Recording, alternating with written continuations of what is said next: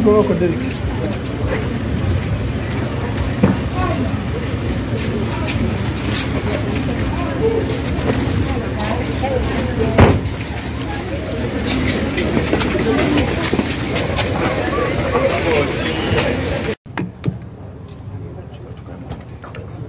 kako Spice Diana. Okay, those are going to treat them this go akola ganyina ye Wamkaya events. Naye nga tonatandika mukulu ebamita Video Brown mujasi. Video Brown obi akubantu international artist okuva abesinga Turkey nenga naye muna Uganda. Nobody knew kulikira ko Spice Diana. Spice Diana tukwaniriza akasindalo kako from now. All right, baniriza mwenna. Thank you so much for coming out. Onakolwa leero kasubire muri bulungi mwenna, ladies and gentlemen. Njagala sokera lokwebaza media. Today is media and Spice Diana, Team Spice Diana, the gadgets. It's our day.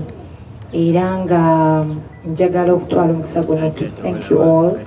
Okumbererawo for the past 6 years in my career as Spice Diana. Thank you so much, guys. Mwebalenyo. Thank you for making me and thank you for maintaining me. Omanyi bintu biri byanjawulo omuntu asobola okumakinga naye ate okumaintaininga ne kiba kizibu. So thank you so much for maintaining me. Mwebalenyo, mwebalire ddala. Etsookera ddala ensonga why we are here is because of 13th January year. Era nga omwaka 2023 njagala guba omwaka ogw'enjawulo. Yes, for the past 3 years, ng'ovudde ku kya COVID, Spice Diana mbadde ne concerts back to back. Era nga mmwe bantu ababadde basobola otambula nange nga munnangirako nga buli kimu kitambula bulungi nnyo, era we mutali we mwatandibadde nsubira sandibadde na concerts zimbadde nkola. Era mwebale nnyo, mwebalire ddala. Last concert we had was 2020. Era nga sijja kwogera bingi ebisinga mwalaba how it went. Concert ya selling out, emiryango ne tugiggalawo ku ssaawa 10 ez'akawungeezi. I expected a turn up but not that much love from my fans. Naye because twakolagana wamu ne media, it happened beyond our expectation. Era abantu bangi basubwa okubanga tebasobola yingira mu concert or space ya Freedom City. Bangi baddayo wakane tickets zaabwe, bangi banyigirizwa, abantu bangi bayisibwa bubi olw'akanyigo aka Freedom City. Era y'ensonga lwaki nasazeewo mbanjulire venue yaffe gye tugenda okubanga tukoleramu concert yaffe 2023. Nga bafandi bange we bansaba omwaka ogwa 2020 the Spice tufuneyo a bigger place for the gadgets. Tugenda kubeera ku Cricket Oval. Era nga nsuubira nti buli fani wange ajafuna enough space okweyagala, okwetaaya, tunyumirwe. Nzize nkola concerts era nga njagala nnyo the best for my fans. Sagala just kujja kuyimba because ekyo mundabye nga nkikola mu shows ez'enjawulo. So njagala nnyo mbawe ekisinga because you deserve it. Njagala mbawe show etabangawo mu Uganda. Siri nnyo mulungi mu kwesoba naye mumanyi tiimu yange bwe twogera tutuukiriza. We are trendsetters that you know. Twagenda ku Freedom tukolawo ebyenjawulo era bangi baziba kati batambulira mu bigere byaffe because twagala ekisinga for you guys. Era Cricket Oval mu 2023 nga 13 mbabuulira is not just going to be about Spice Diana singing. It's going to be a show to remember. It's going to be something worth your money. Zogendo sasula. From the stage, from the security, from the performance, the costumes, the dancers, the everything. As an artist, it has to be a full package. It's not about just the voice and the music. Kuba tuze tukola ebivulunga mutulaba ne tuyimba jombadde kamuli nenyimbira abantu emitwalo luli nengende wa. It's not about that. Concert ebangambaga. Era njagala mujje and witness the best of Spice Diana on 13th January. I want the best for my fans. Bemula babakola mu O2 mu stadium ezenjawulo tugenda bireta Uganda. When it comes to stage, ekyo kyo simanyi. Mwe munayogera nga show emaze okugwa, yeah?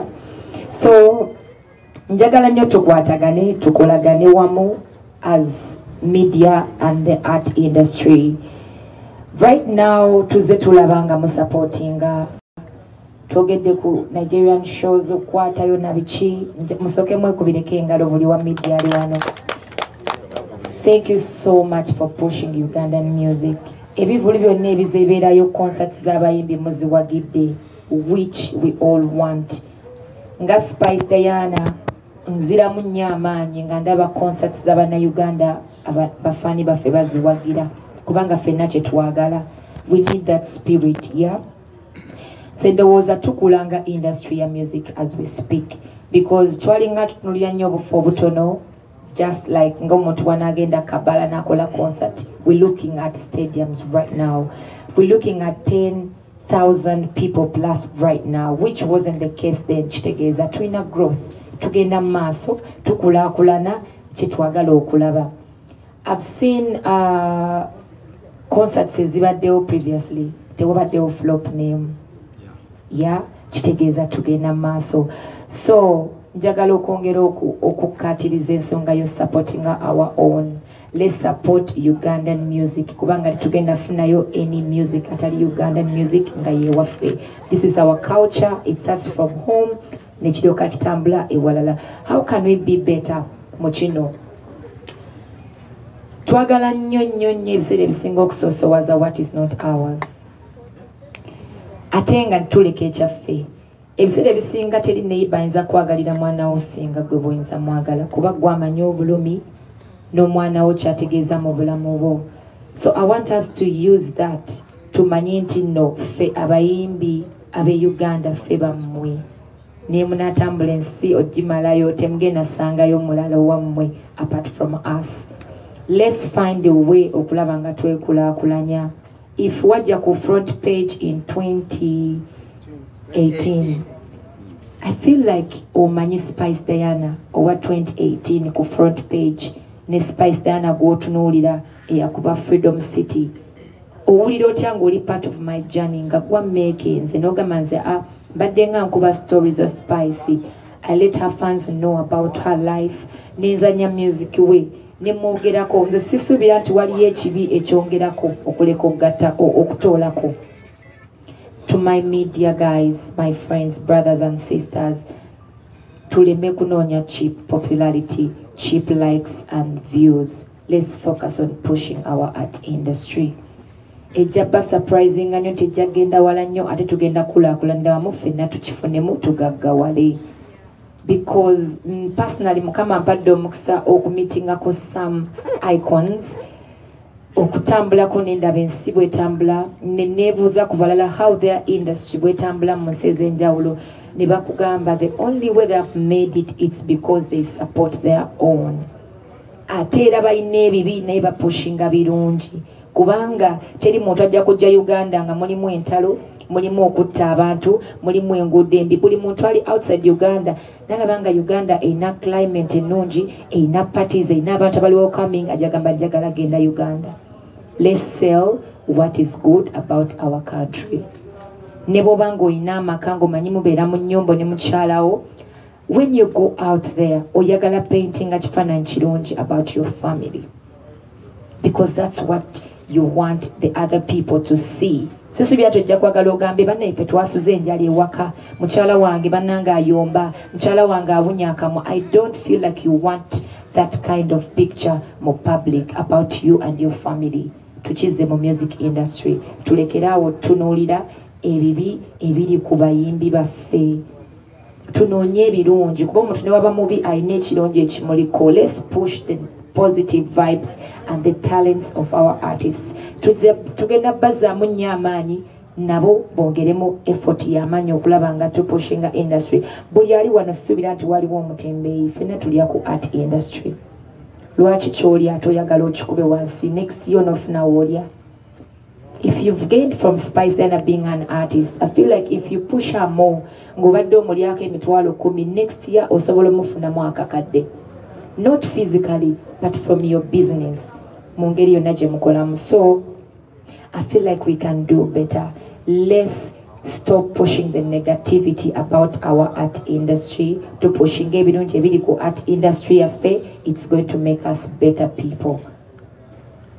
I don't know what change yogera tekikola sense, but tulina obuzibu nti omuntu ajja ku YouTube najjanga wa wiki emu blogger nayagala alwane n'omuntu abaddewo emyaka alwanye n'ekintu kyakizimbye. Kati let's try not to make that happen.